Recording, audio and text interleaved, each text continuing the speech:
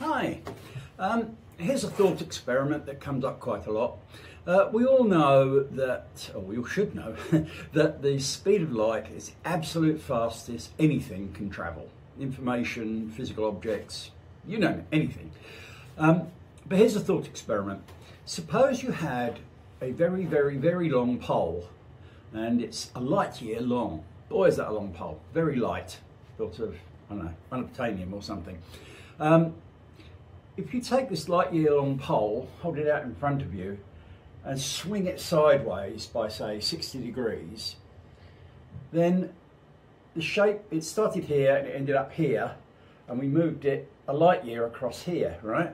Which means that the end of the pole went from there to there in the amount of time it took me to move the pole, which, if it's very light, is very little time.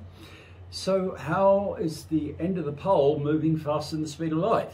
That should be impossible, right? But it's a solid pole and I just moved it. Why can't I do that? Well, the reason is really unexpected.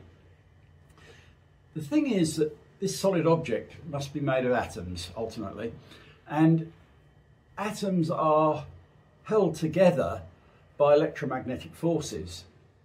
And electromagnetic forces only travel at the speed of light, which means when you move the pole, you can't move it.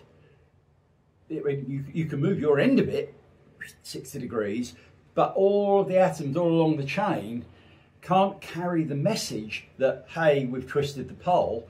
That message can't travel along the long chain of atoms to the end at faster than the speed of light. So the end of the pole doesn't know you moved it for however long, at least a year afterwards, which means that the thought experiment doesn't work. But it's kind of surprising because you think of everything, you know, a solid object is a solid object, but it's really not.